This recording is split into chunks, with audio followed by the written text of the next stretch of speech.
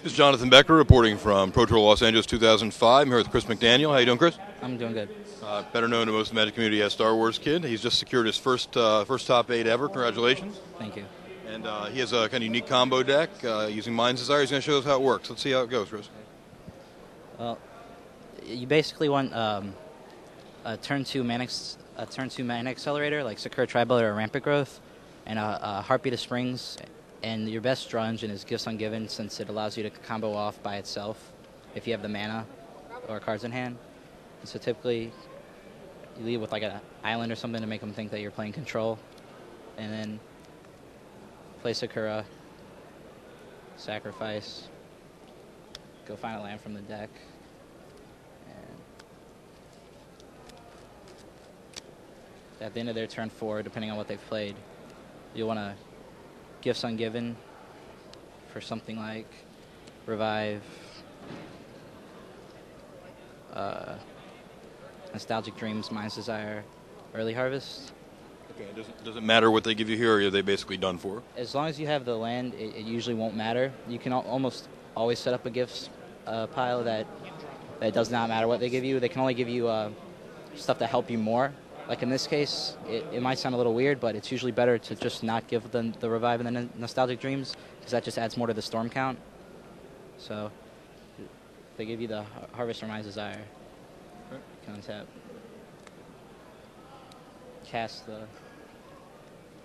the Heartbeat, have 4 mana, untap with the mana flooding, you have to untap. Yes, Early Harvest untaps all your land. Untaps all your land. And probably want to float more mana, up the storm count a little bit more, and then cast a Desire. Okay, the Mind's Desire is your kill card, and that's the one that does it mills cards for. You shuffle your library, and then you remove cards from the top of your deck from the game, and for each spell that's been played this turn, and you can play those cards until end of turn as if they're in your hand and for 0 mana. So basically, if you hit another Mind's Desire, you get to keep going. If you hit an Early Harvest and you're tapped out, you get to untap and cast all your big spells. If you hit a draw spell, you get the more fuel, and one of the best things you can hit is like a Nostalgic Dreams or something, or just another Desire. Okay, now you have Storm 4 going on right now, basically, right? Mm-hmm. So why don't you flip the 4 cards over and see what we get?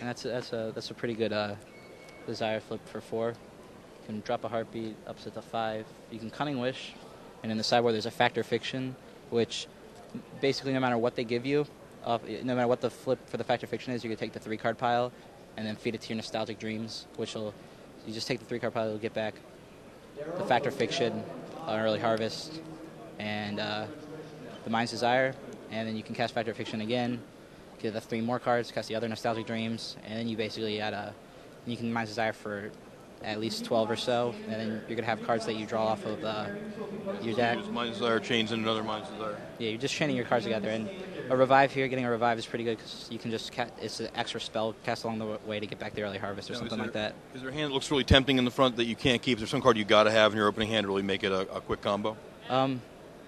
Unless you have like the Mana Accelerator, you can't keep you generally can't keep any hands that are just forests and just islands. You really need both of them, and it's really important that you have more green mana than you do blue mana, because almost every spell in the deck's 1 blue mana, but Early Harvest and Nostalgic Dreams are each 2 green. So in order to generate enough mana to do it, you need to be able to generate 5 mana usually.